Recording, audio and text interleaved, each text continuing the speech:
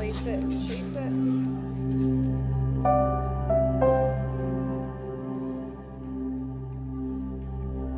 What made you want to get into physical therapy? I always knew that I wanted to do something in the medical field and something to help people. And when I first started at Franklin and Marshall, my mom had sort of mentioned this field of physical therapy.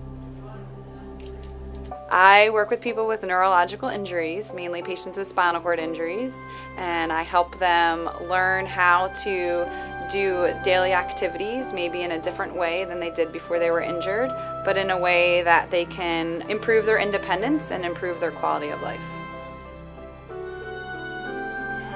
Magee is one of the 16 regional spinal cord centers in the country. We are also one of the 8 Neuro Recovery Network centers. We get patients that travel here and come and stay and relocate in order to get the therapy that we provide here. And I think a lot of times when you think about physical therapy, people tend to think about the sports or orthopedic population, and you don't always think about the neurologic population or the changes that you can make in someone's life after they've suffered a stroke or a brain injury or spinal cord injury.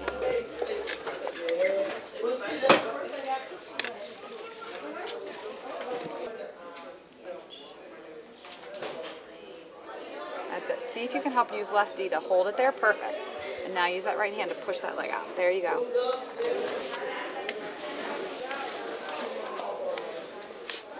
Okay.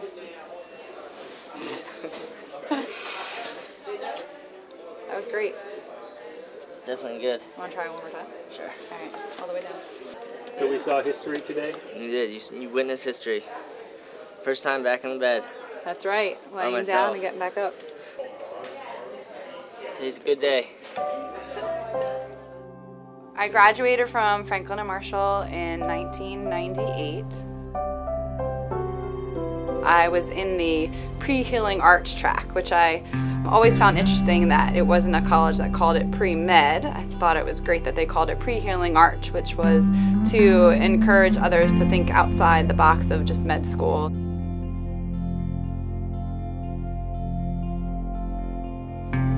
I think a lot of the skills that I learned when I was at Franklin and Marshall carry over to the things that I do today. You know, the way that I relate with patients and a lot of the teaching skills that we have to do with patients and their family members and dealing with sometimes some bad news, and I think I really had a good foundation from when I was at Franklin and Marshall.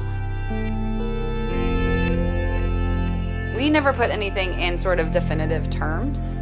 Like, we'll all have patients whose doctors told them, you'll never walk again, and then I have them walking.